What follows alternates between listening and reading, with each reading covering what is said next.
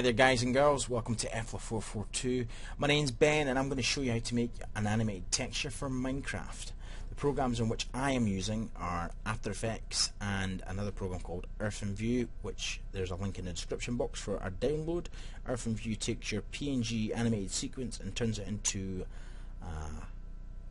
vertical panoramic, which is you then save that and import it into your texture pack folder, and Minecraft then turns that sequence into the texture.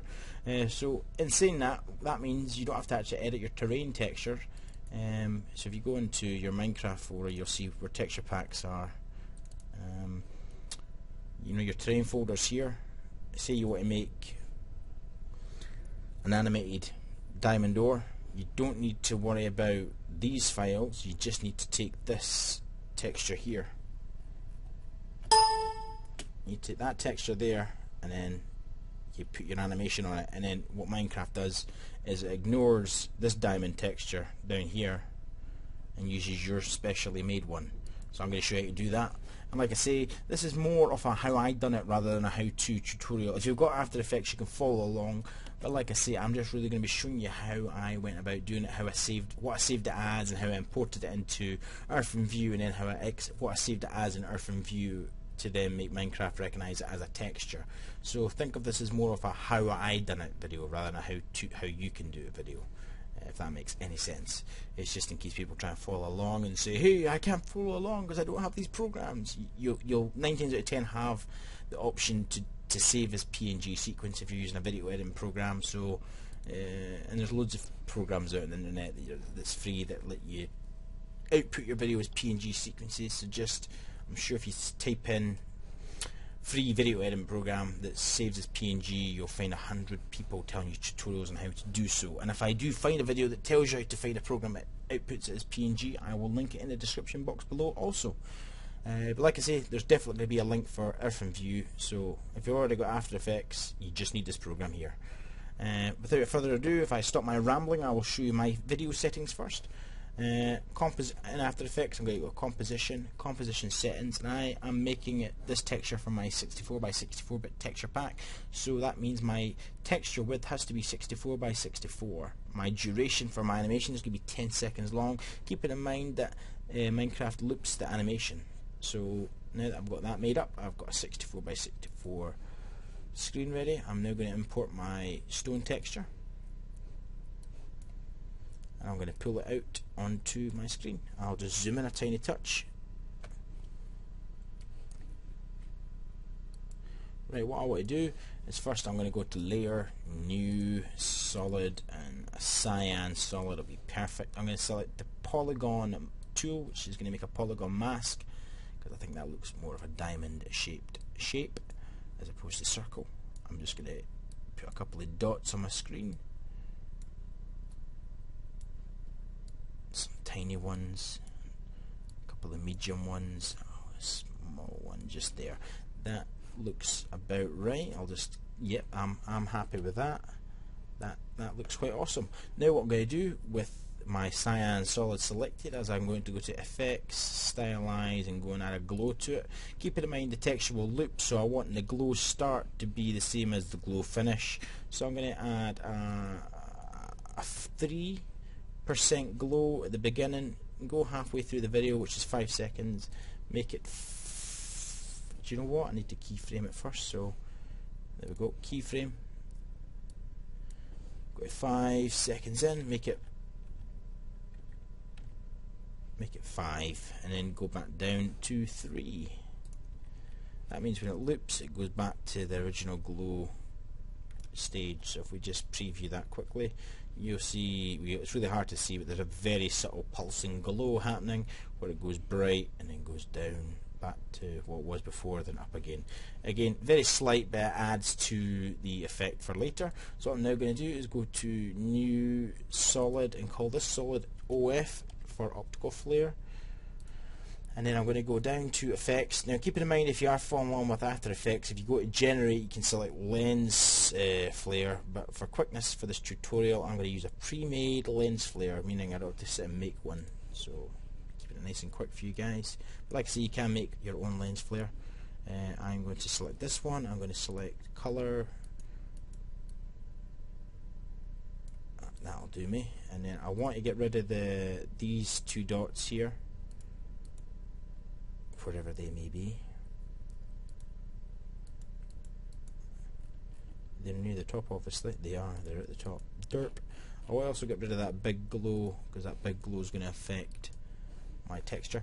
I'm now going to go to transfer mode and do it as screen, and then what I'm going to do is I want to excuse me, I want to set the brightness to begin at 0, and then count 2 frames in, and then go to 80, and then count 4 frames and go down to 0 again. 1, 2, 3, 4, back to 0, and again I'll go back to the beginning. I want to keyframe the rotation, so 1, 2, 3, 4, 6 in total. I'll make that 2. That means it's going to rotate twice on itself over 6 frames. So if we just preview that quickly, as you can see, that's it there. It's really quick. That's what I want, because it's maybe sparkling. Now what I do is I'll just duplicate this layer a bundle of times. That should be enough for me to work with. I'll move this up, get that in position as well. Now I'll select my first one. In fact, you know what, I'll just move all these out the way, just move them all to here, and we'll work with what we've got. So I'll maybe go have my first sparkle happen here, and we will because I didn't keyframe the position, it means I can move the position and it won't affect anything. We'll have the first sparkle happen center, and then we'll maybe move to about here, select the next one, and we'll have the next sparkle happen here. Just make sure that the sparkle doesn't go out with the texture. I think that's just safe. And then we'll have the next one here. We'll have this one happen near the middle of the texture, so we can have the glow be a bit bigger. We'll maybe make it 120. We'll make the position be here on this tiny one. You know what? Make it maybe have it bigger still. We'll maybe make it 160. That looks perfect. And then straight after it we'll have a little sparkle happen just off the side. So select, maybe this one here can sparkle just a little bit. So as that one's finishing sparkling, that one starts. And then we'll have the next sparkle happen here.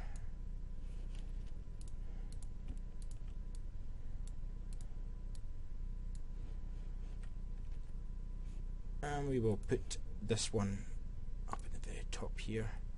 We'll lower the brightness down to 40, just so it doesn't, so the sparkle doesn't happen out with the texture. The next one we'll have here. We'll put the position of that one down to there.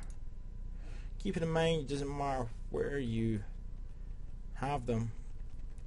You know, you can have it all sparkling at the start and then no sparkles again, or you can have a sheen happening where sort of like the light fluctuates across it. It's just for the tutorial's sake I am doing it like this. Well, do you know what, we'll put one here. We'll make it go as bright as 120.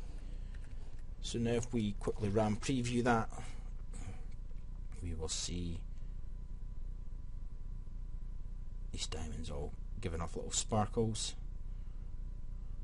That's perfect. I'm happy with that, and it loops itself. So once you're happy with your version of what you've done, you then go to composition, and this is the important part. Obviously if you're using After Effects, you go to composition, so you add to like a render queue, and you want to go down to output module, and you want to select footage to be outputted as a PNG sequence. That's what you need, PNG sequence. Do OK, do output to. I've already done a tutorial already. I'll tell you what I'll do. I'm that confident this will work out. I will just select all these files and delete them and redo it. So there we go. Oh, select them all. Command it. In fact, you know what? We'll just do that. Why is it not letting me save? Ah, right, it's because I'm trying to save it. Derp. Do you know what? We'll just do it like this then. We'll just call it new, big capital letters, AE. New AE. There we go. And we will call it D1. That's fine. Save. Render. And that's that rendered. So now new AE is saved. We want to now open up Earth in View. Again, like I said, there's a link in the description box to install it. It's free, so it's a win-win situation for you. You want to go to Image, create panorama, and you want to select vertical panorama. You want to add images, tutorial animated, new AE, that's it there. You want to select all these files, and hopefully when you launch them all you should see that they're all in numerical order, starting at image 0, 1, 2, 3, 4, 5, 6, 7, 8, all up to image 299 or whatever length of time you set your animation for. You want to create image, and then if we zoom in you will see zoom. You can see that that's the textures stacked on top of each other. That's called a vertical panorama or vertical panoramic. And you now want to go to File, Save As, and this is the important part now. The second important part, we will make a new folder and we'll call it New Urfan. New Urfan. There we go. And we will call this is the important part. You want to name it the block ID. For example, if you're making an animated diamond ore block, the ID for diamond ore block is 50.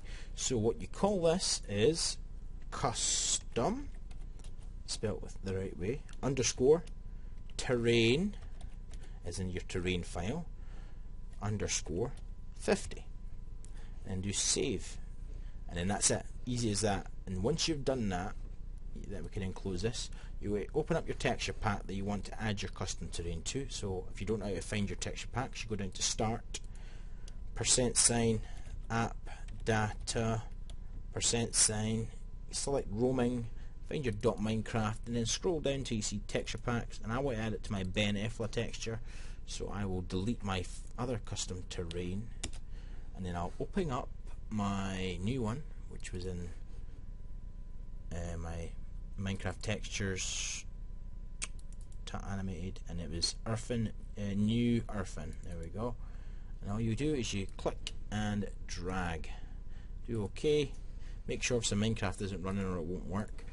And I'll just launch my server, and I will launch my Minecraft.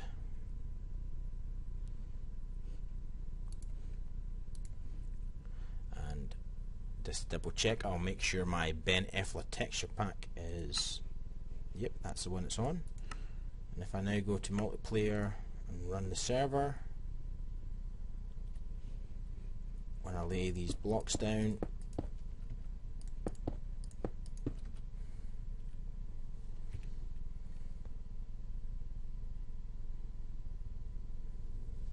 there we go, they're sparkling. Obviously, seeing a whole bundle of diamond textures, it looks a bit odd how, you know, you can see that they're obviously all online. I don't, you know, you might want to tweak it a wee bit. It doesn't look too brilliant, but you get the gist of how simple it was to save it. This was just a very quick version of how to do it.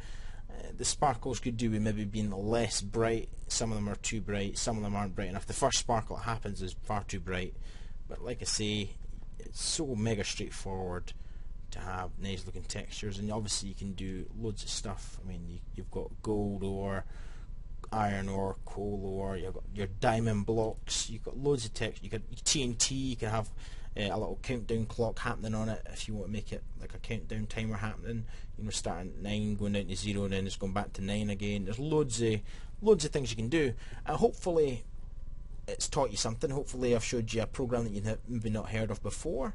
I've got a Twitter page now, so if you need to get in touch with me, or you've got any questions, or you want to post in a request for a tutorial or a how-to video, you can at me at Ben Efla, and I will be happy to help in any way, shape or form. And as always, I have been Ben, and you've been awesome. If you've enjoyed this video, please subscribe, like, favourite, share, and do all the stuff that you're awesome at. Until next time, talk to you later.